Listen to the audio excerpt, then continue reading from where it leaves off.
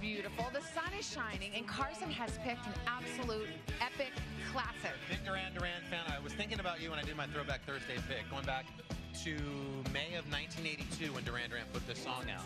A song that did nothing on the U.S. charts at all until at MTV they put the video in the Sri Lankan jungle. Look out. All of a sudden that propelled this. Did a lot for my heart, though. Okay. John Taylor did. John Taylor definitely did. Good choice.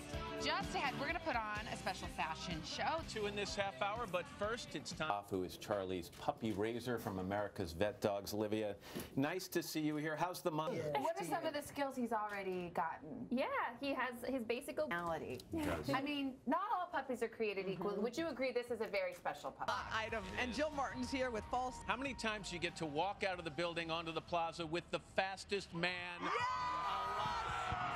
You say Olympic Games, he's done that. It's great to have you here. Oh my gosh.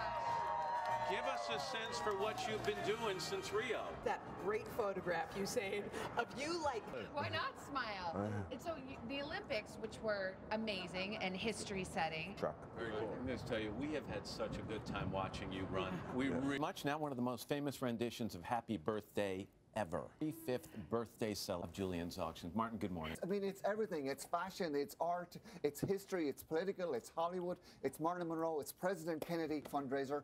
Mrs. Kennedy wasn't there. She went actually horse riding.